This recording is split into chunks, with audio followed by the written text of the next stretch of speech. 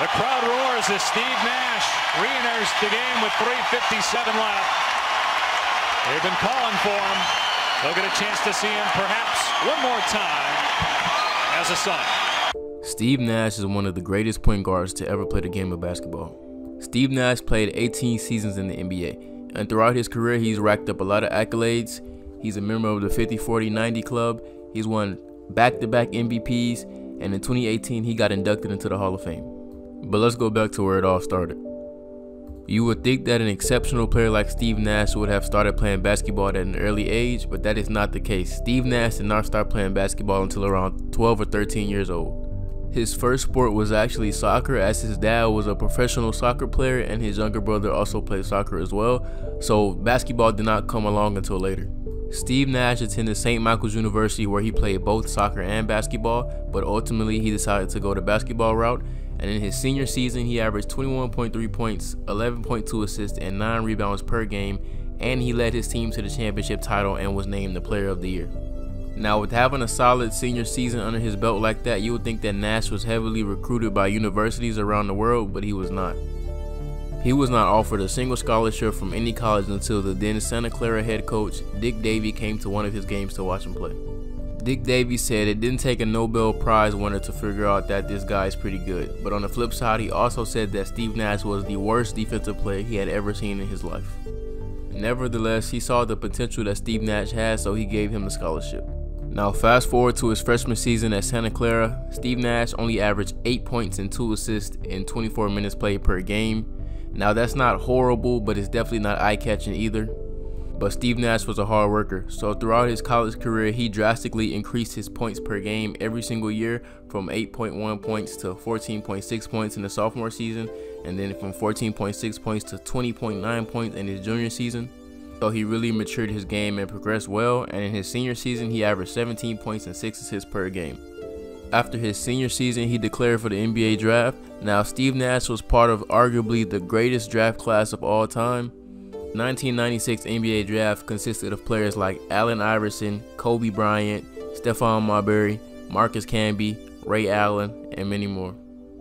Steve Nash was drafted 15th overall by the Phoenix Suns, and this is where his 18-year career began in the NBA. Some players enter the league and make a big impact right away, but that was not the case for Steve Nash. He was entering a team that already had pretty good depth at the guard position.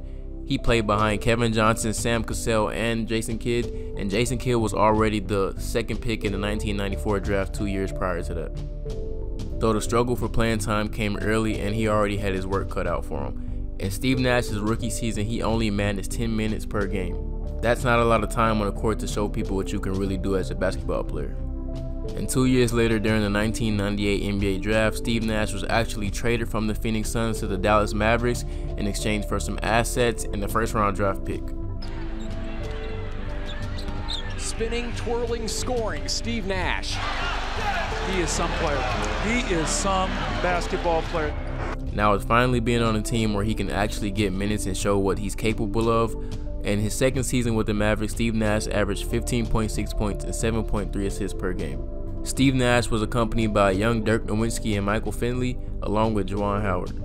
And with this core, the team clinched their first playoff berth in over a decade. And although they lost in the Western Conference Finals to the great San Antonio Spurs team, people were starting to notice how good Steve Nash really was. In fact, in the following season, Nash earned a spot on the All-NBA third team, and he was also selected to play in the NBA All-Star game. In the 2002-2003 season, Nash led his team all the way to the Western Conference Finals, but unfortunately he ran into the Big Three in San Antonio and he did not have enough firepower to overcome that team. In the following season, Nash and the Mavericks met the Sacramento Kings in the playoffs, where they lost 4-1, and although Nash had another solid season, it was clear that that team could not compete at a championship level. After that season, Nash became a free agent, and although he attempted to sign with the Dallas Mavericks again, there was a problem. Mark Cuban was already paying Antoine Walker, Michael Finley, Dirk Nowitzki, and Antoine Jamison nearly $50 million in combined salaries. So he did not want to take the risk in signing 30-year-old Steve Nash to a long-term deal. Now this is where the Phoenix Suns come in. Nash wanted a long-term deal with the team, so the Phoenix Suns offered him a 6-year, $63 million contract. And he even went back to Mark Cuban to see if Mark Cuban would match the contract, but he would not. So in result, Steve Nash signed with the Phoenix Suns for the following seasons. Nash found a lot of success in Phoenix, where he stayed with the team from 2004 all the way through 2012. Nash was joining a team that already had young stars like Sean Marion, Joe Johnson, and Amari Stoudemire ready to roll. Head coach Mike D'Antoni favored an up-tempo style of basketball where he likes his player to run up and down at a fast pace. And with Nash joining the team, he had the perfect point guard to lead the way in transition and on fast breaks. When Steve Nash joined the team, the Phoenix Suns had a win-loss record of 29-53.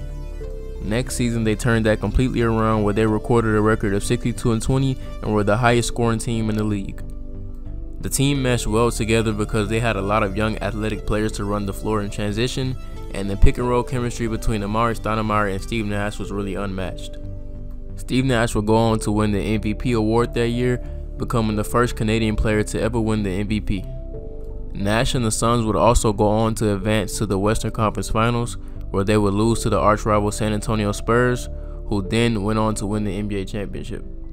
In the next season, although Amari Stoudemire suffered a bad knee injury and Joe Johnson and Quentin Richardson were traded away, Steve Nash still went on to lead the team to a 54-28 record, along with winning the MVP for the second straight year.